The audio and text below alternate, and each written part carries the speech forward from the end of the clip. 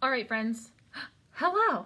I'm going to teach you the tape diagram method with subtraction. Are you ready for your mind to go poof? Like I said, we are learning a lot of different strategies, and then you are going to figure out your best and favorite one. So if this one is not your favorite, that's okay. This one is not my favorite, and I still find it kind of confusing. So that's why I'm going to really break it down and do it in super simple terms, so that you can see this, because there's still a part of me that I'm like, that just doesn't make sense, but it does. Okay, so first I'm going to show you a subtraction problem where we're going to draw a picture, just kind of simple basic terms. So if I have 23 and I want to take away 9, okay, I have to show my work. I don't care about the answer, I care a whole lot more about the work. Okay, so I am going to do this in simple terms. We're going to draw a picture of 23 and I'm going to take away my 9, okay? What gets complicated about this is I don't have 9 ones to take away, so I have to borrow. 1, 2, 3, 4, 5, 6, 7, 8, 9, 10. I made 10 because I had one stick of 10, and then I decomposed it to make 10 ones, which is the same. Well, now I have 9 ones to get rid of. 1, 2, 3, 4, 5, 6, 7, 8, 9. All right, see how that equals 14? Okay, we know that that equals 14. All right, this is the tape diagram, which gets super weird.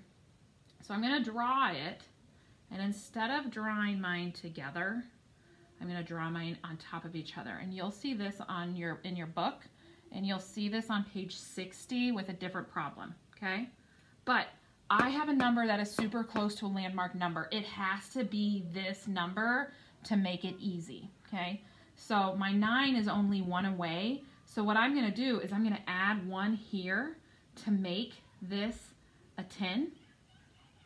And then what I do down here, I have to do the same here. So I'm going to add 1 here, and that makes this number 24. Okay, I'm going to cross that out and make it by 10. Well, now my new equation that I have is 24 minus 10. And I can do that in my head because 10's a landmark number, and I know that based off of my hundreds chart, when I have 24, I just need to move a column, and that's going to get me 14. Okay, see how this problem is the same as this problem, but this one was a lot easier for us to do because we made our 9, our second number, a landmark number.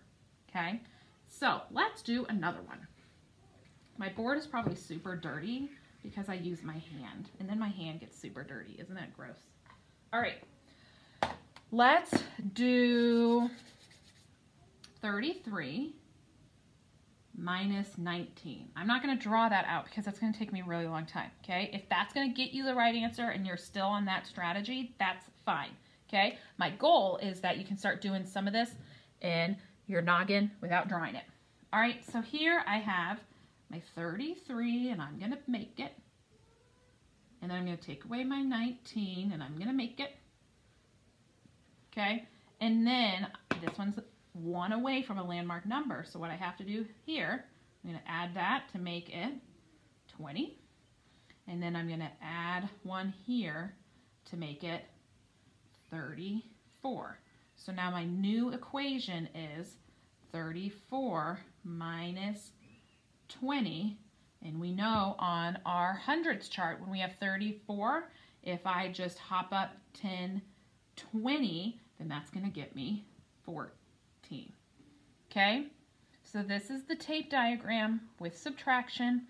Watch it a couple times, practice it on your own, okay, and then do the pages that you did yesterday, your 51 to 60.